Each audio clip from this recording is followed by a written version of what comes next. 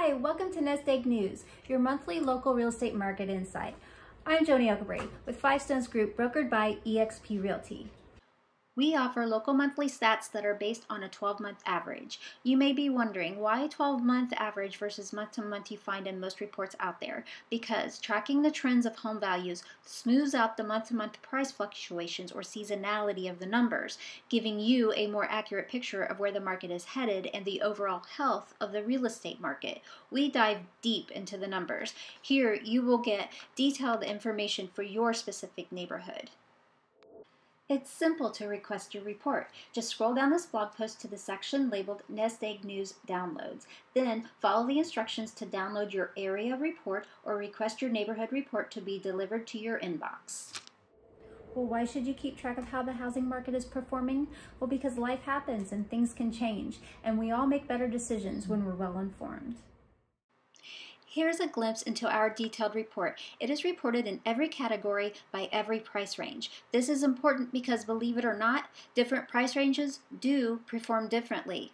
Cool to know, right? It's like having X-ray vision into our local market. This makes our subscribers the best educated, best informed in the markets we cover.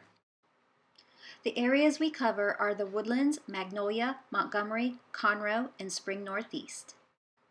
So for real data and real insight, don't forget to visit our blog each and every month or subscribe. Okay, now that we've covered all that, let's talk about what's happening in the market.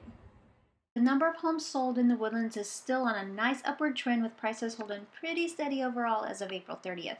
Now, while we may see that trend down slightly in May's numbers, it most likely will swing upward again in June. That's because applications have bottomed in mortgage applications have bottomed in early April, but have quickly recovered and are up 10%, and that is according to the Wells Fargo Weekly Economic and Financial Commentary. In Magnolia, number of homes sold trend is up 4.8% on average as of April 30th, and price per square foot is still trending up by 2.5%, even with the setbacks that have impacted our local economy. The Montgomery market seems to be less affected because number of homes sold is still trending up 8.3%, and the price per square foot is trending up 4.2% on average. Plus, days on market in Montgomery is still trending down. So I would have loved to have seen how the Montgomery market would have performed minus COVID-19 and the oil price drop. Did you know the oil rig count is down to 339 active rigs? That is a 57.4% drop since the first of the year, according to Baker Hughes. So Montgomery is holding pretty strong overall. In Conroe, the number of homes sold is still trending up 2.3%, while price per square foot trended up 5.4% on average as of April 30th. Plus, in Conroe, the number of active listings is still on an upward trend, unlike the other four markets that we cover, which are on a downward trend. Okay, Spring Northeast. Number of homes sold still had a positive trend, up 6.6%, as did price per square foot, up 3.7% on average as of April 30th. Well, so far demand has held up relatively well considering recent events. The housing market had a lot of momentum coming into 2020, and the underlying drivers, such as low mortgage rates and a new wave of millennial buyers, do remain relatively intact according to the Wells Fargo Securities Economic Group.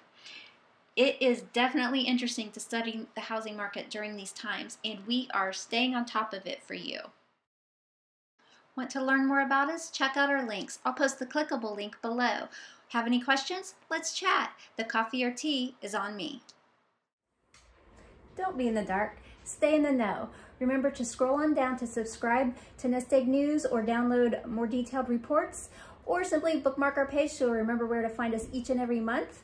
I want to thank you for watching and have a great month. See you next time.